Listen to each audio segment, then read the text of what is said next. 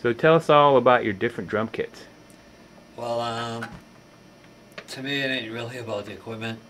But anyways, on this video we used 3 different kits. The first kit was just a really inexpensive student model, actually, that I picked up about, I think 3 years ago for like $300. So that's the black kit we're using.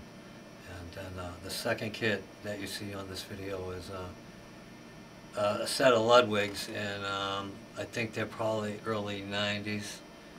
And I never really played them, the bigger kit. I just wanted to get something down on this video to show how I was playing a bigger kit. So that's how that came in. I just wanted a little variation.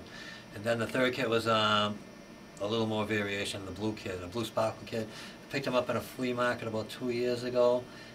They had no identification on them, except that they were made in Japan, and I easily dated them to be around 1964 or 5 that they were built, and incredible sound in them. I mean, they probably cost $100 in their day. A real cheap kit that anybody could buy, but there's this whole theory about when wood ages, it changes the sound, and I really believe that. I mean, because if you really hit an old drum, they all sound good, no matter what kind they're made. But when that wood ages, it really does something. I really believe that. So that's what we're using on this video today.